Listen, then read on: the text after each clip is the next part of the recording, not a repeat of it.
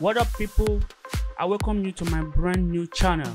This channel is dedicated to 3D, motion graphics, and VFX. Make sure you like, subscribe, and share this video so that you're going to grow in no time. This is going to be my first video, and I'm taking my time to make sure I make a very dope video. I just recently got introduced into the VFX world and motion design, so I've learned so much that I want to share with you guys. I've seen some mistakes others are making on YouTube here and there, so I have decided to start a YouTube channel where I can start to correct some of those mistakes that I faced while trying to learn 3D motion design and VFX. So join me on this first video. I'm going to show you how to properly import an FBX file into Element 3D or After Effects. The reason is this: without After Effects, there can't be Element 3D. So I'm going to take my time. I'm going to walk you through the process of using an FBX file in After Effects or Element. We all know that as of today, Element 3D can only open Cinema 4D files and OBJ files. So what if you have an FBX file and you want to use that on Element 3D or After Effects? I'm going to show you how to do that step by step. So the first thing we're going to do now is to open the FBX file on Cinema 4D, but we're going to go through After Effects. That is the tricky part. So I'm on After Effects 2024. So I'm going to go to File, New, and I'll click on Maxon Cinema 4D file. What I will do here is for me to save my Cinema 4D file. So I'm going to choose a name for the file. So let me choose something random. I can say World. I'm going to save it on my desktop. So I hit save. And if you look at After Effects, this is the file I just saved and it's already in Cinema 4D format. So what's going to happen next is this: After Effects is going to open Cinema 4D for me, because actually this is a Cinema 4D file. Now you don't need to have Cinema 4D installed on your PC for this to work, because After Effects has the light version of Cinema 4D, so that can work as well. So what I need to do now is go to File, go to Merge, and select the FBX file, and I click Open. And I'll make sure the materials is checked, and I'll say OK. So here is my model. I have successfully imported it.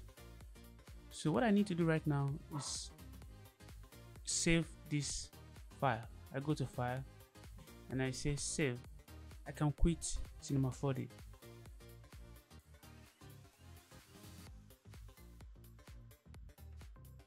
So I create a new composition.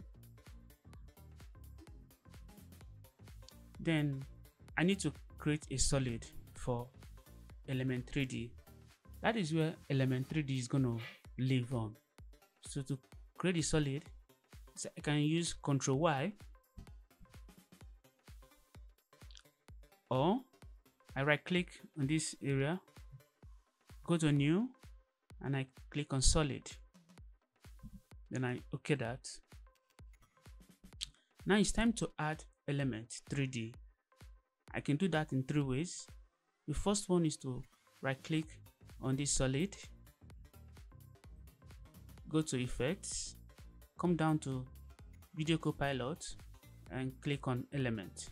Or I can click on this solid, go to Effects, come down to Video Copilot, and I will see Element here. And the third one, I'll go to Windows and make sure this is checked, Effects and Presets. Then I'll go to Effects and Preset here and type Element. And this is it. I'm going to drag it into my composition. And that is Element 3D open. So how do I know element 3D is open? If you go to my left here, you can see element. So what I'm going to do now is to click on scene setup. Now it's time to import our Cinema 4D file. So to my left, here is the import button. I click on that, and here is the world file. So I'm going to click on it and say open. So here I'm going to hit OK.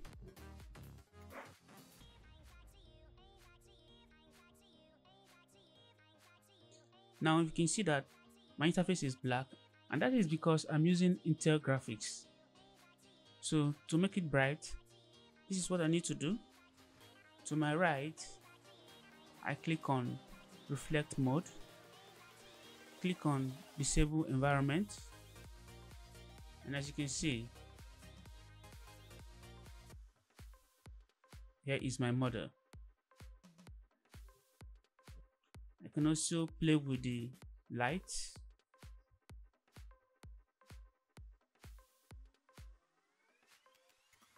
And you can see that there's texture on this model. If not, you can come over to this place. On this drop down, look at the body. This is its texture. Interior, that's its texture. This pilot, a different texture, and display, a different texture. If these textures were absent, then I need to texture them myself. So that's all we need to do here in element 3D. So the next thing is I go over to my right and I say OK. So I'm back in After Effects. I wait for my model to appear here.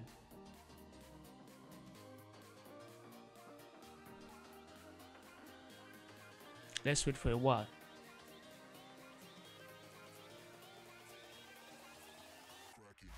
And here is our model. But before we can move around this model, we need a camera. So to activate a camera, I simply right click here,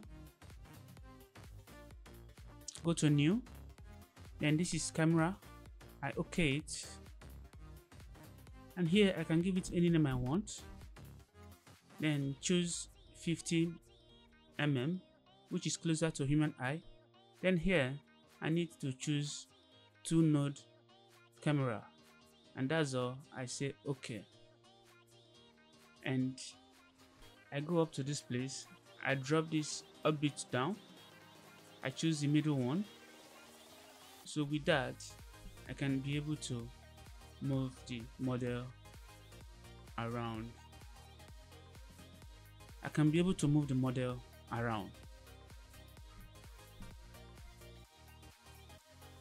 So this is how to import an FBX file into After Effects stroke element 3D.